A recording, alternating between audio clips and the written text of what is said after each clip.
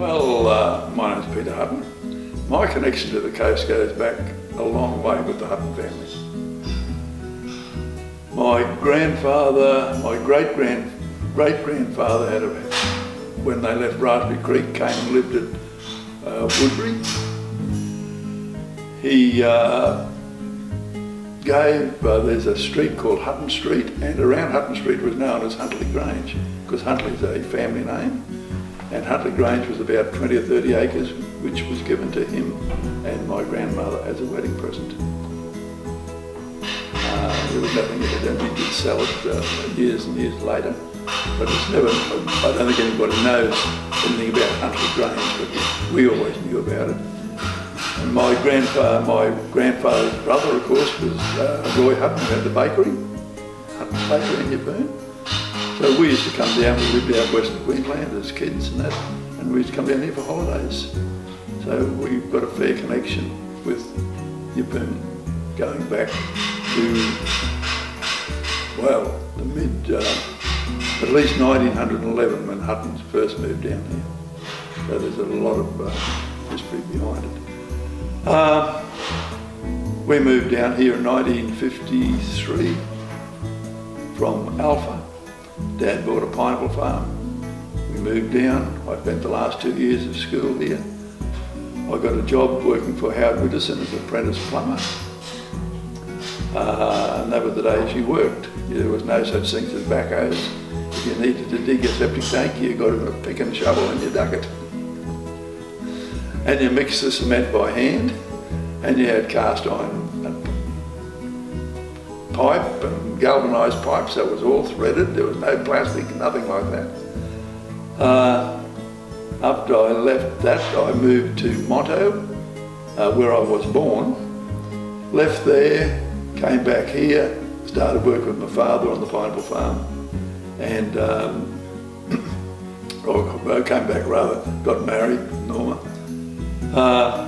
Started work on the pineapple farm and was on the pineapple farm right through to about 1994, 95, I think. I could be wrong on that. 92, I think it was, yeah. So we had a farm, the original farm was on Barlow's Hill. We had a farm on Mickleville Hill, and then we went to Farnborough, and later on another one at Kawonga, and that was the last farm. Involvement in the community. I joined the Army Reserve in '63, and I was there for 33 years, rising from the exalted rank of private to warrant officer. It was a hobby for me. Other people played sport. My sport was the Army, and I enjoyed it because you mixed with different people. You mixed with people who worked in the railways, you mixed with people who worked in banks, whereas the pineapple farming, you were just mixing with pineapple farmers.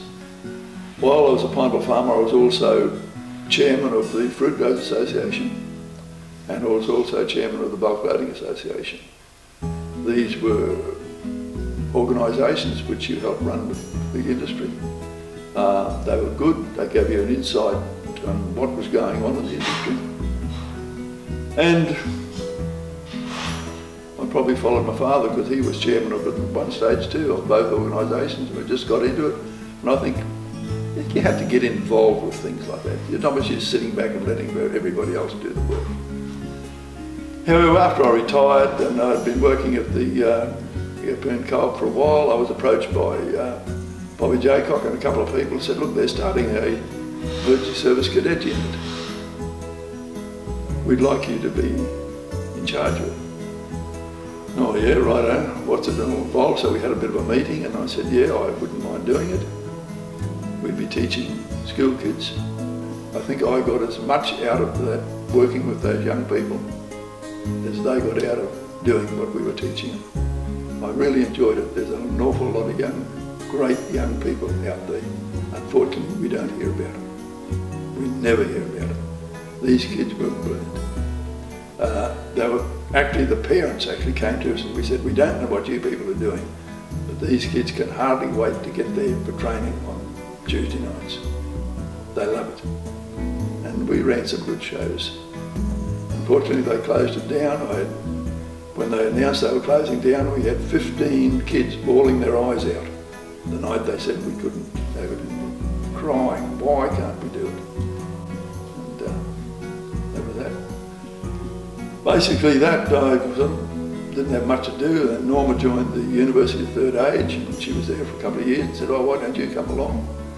So I ended up going along, and within about 2 years they roped me in on the committee. About 3 years after that they roped me and said, oh, you could be a president, end up as president. So I was there for a couple of years as president of it. Said, okay, well that's about enough for a while. I think I should drop out for a while. So I dropped out off the committee just as a normal member. And then a couple of years ago they said, oh, we better come back on the committee again. So I went back on the committee, and this year, a couple of weeks ago, or a week or so ago, I'm back as president again for another couple of years.